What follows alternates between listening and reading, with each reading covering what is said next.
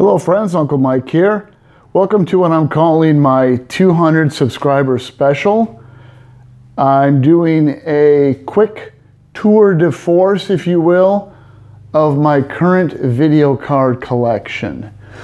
I have them all laid out here on the workbench, and I thought I'd just go through them one by one really quick, just a couple of quick bites on each, and then maybe focus just a second or two on a couple of video cards I have that I think warrant a little recognition. We can start way down on the end. I've got these organized by age, by strength, you know how fast they are, 3D acceleration or not, and then by manufacturer. I've later on down the road, I've separated out NVIDIA and ATI cards. So we start here with just an old Cirrus Logic card, just a 1 megabyte card. We move on to an old Triton card, an old Jayton Triton card. That's got 1 megabyte on it. We move into my Matrox Mystique with 4 megs. Come over to a Matrox Millennium 2, 8 megs.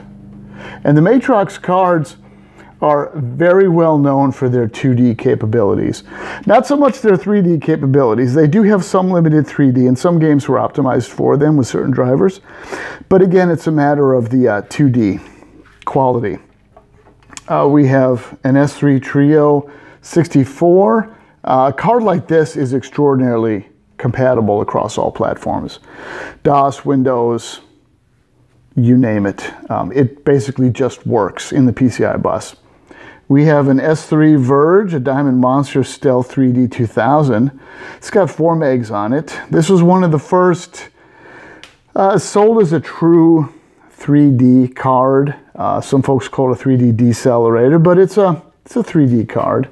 We step back a couple of years though, get back into the Visa Local Bus era with my number 9 Trio 64 card. It's an S3 card, and it is upgraded to 2 megs of RAM. This I have in my 486 system. Sort of an off card, I have a Creative Labs DXR2. This is a DVD decoder card. I purchased this with my first DVD drive, also by Creative Labs, and it allowed you to play DVDs on basically a Pentium class computer, some of the original Pentiums. Now we get into 3DFX territory. I wish I had more 3DFX cards, I'll be honest with you. I do have a pair of Diamond Monster 3D2s, and these are both 8 megabyte cards, and they do work in SLI, and these were my pride and joy when I was younger. I do have a 3DFX Voodoo Banshee. That's a 16 meg card, and as you all know, this does 2D and 3D, neither of which tremendously well, but it's got it comes close to the power of a single Voodoo 2. I do have a 3DFX Velocity 100. Now this is essentially a Voodoo 3 card cut down to 8 megabytes of RAM, and one of the texture mapping units, or TMUs, is disabled in OpenGL. Otherwise, in Direct 3D, it actually clocks and benchmarks just about as fast as a Voodoo 3 2000. Now we get into NVIDIA territory. So, starting from least to best of what I have for the NVIDIA cards, I have a TNT Vanta LT 8 meg.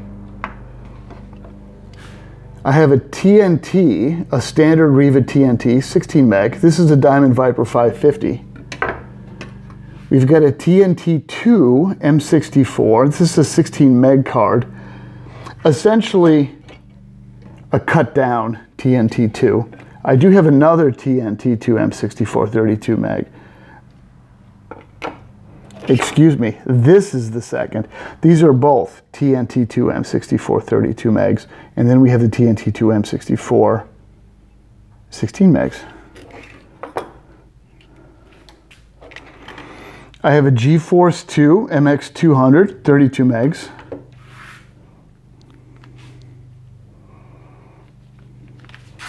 I have a GeForce 2 MX 64 meg card. So the 2MX is more powerful than the MX200. The MX200 is a slightly cut down memory bus. Now, a little bit out of order, I do have a GeForce 256 DDR 32 meg. This is one of my holy grail cards. This was the first true, they call it GPU, and this is a highly sought after card, and it does work. We have a GeForce 2 Pro with TV out, 64 meg. We have a TNT2 Ultra.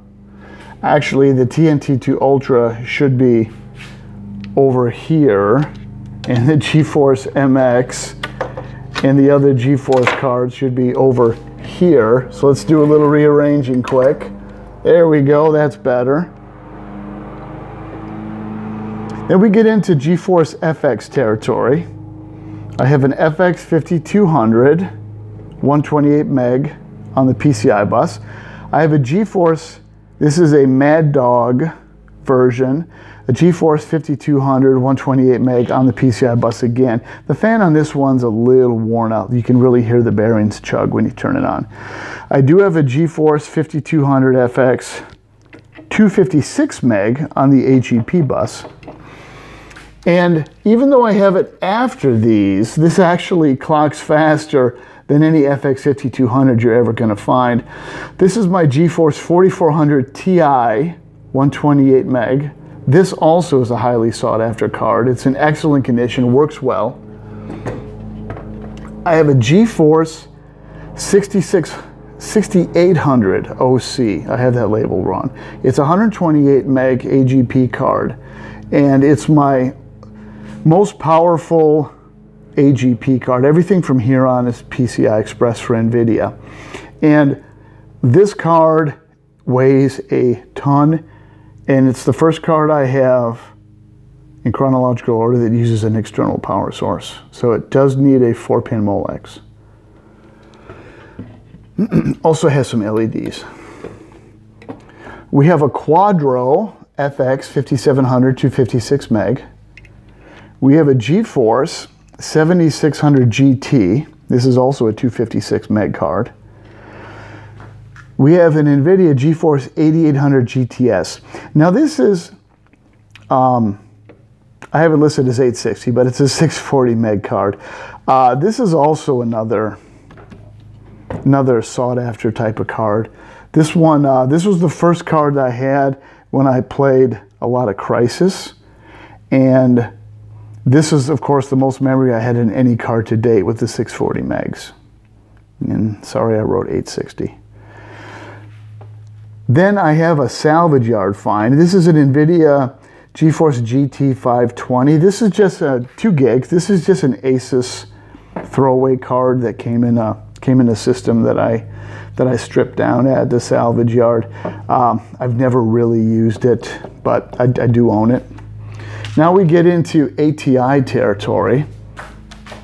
I have 2 Rage Pro turbos. I have one is a compact OEM card, and that's got 2 megs on it. And then another one by ATI. I don't know who made this version, but this does have 4 megs on it. And it also has room for a memory expansion for up to 8. I have yet to find a decently priced memory expansion module for this. I do have an ATI Rage 6 SDR 32 meg. Then we get into my Radeons. I have a Radeon 7000 DDR with TV out, 64 megs. We have a Radeon 9000 128 megs, no fan on the heatsink. We have a Radeon 9550 256 megs, also passively cooled. We have 2 identical, both work. They're Sapphire cards. Sapphire made all the red cards back in the day. 2 ATI Radeon 9600 XT 128 meg cards. I do have an ATI Radeon 9700 Pro 128. Now we get into PCIe land. This is a Dell OEM Radeon X300 128. I've never actually used it, but it is functional. I have an ATI Radeon X1300 256, a Radeon HD 2400 XT. This is 256 meg. Now we get into some of the more, what we would say, flagship for their time cards.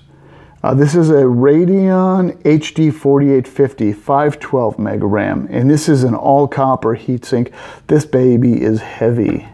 I then have a Radeon 5850 1 gig. This was my first really powerful video card after the GeForce 8800 GTS, and this card served me well for quite a few years. And then the most powerful one I have that's not actually in a current computer system is my Radeon R9 280 3 gig. And this is an XFX, and it's quite functional. The reason I'm not using it right now is the computer I'd have it in right now is actually using Radeon built-in Vega graphics, and that's on a ICP or IGP, so it's built into the CPU, so I don't need it right now. And in my current gaming computer, I just have a GeForce GTX 1070, and that's my video card collection, folks. This is every video card I own. I do plan to benchmark in upcoming videos some progression of ATI cards, a progression of NVIDIA cards, probably go head-to-head with certain time frames and certain cards against each other. I do want to showcase my 3DFX cards. I especially want to do some benchmarking with the Velocity 100 as a pseudo Voodoo 3. And then I do want to do some SLI work with the Voodoo 2s. One thing about this Voodoo 2, one of my Voodoo 2s, is it got really hot one time, and there is a warp on the card, and I do hope to do a video getting that warm and trying to work out the bend in the card. This card works sometimes and works not sometimes. Well, there you go. Thanks again for 200 plus subs. Thanks everybody for just being a part of Uncle Mike's Retro. I hope you enjoyed the walk through my video card collection. I'll do another one of these days on all my sound cards. I am a bit of a tech hoarder, and after that we may even roll out all the motherboards and then all the CPUs. I just wanted to thank everyone for being part of the channel and for being so supportive. Thank you.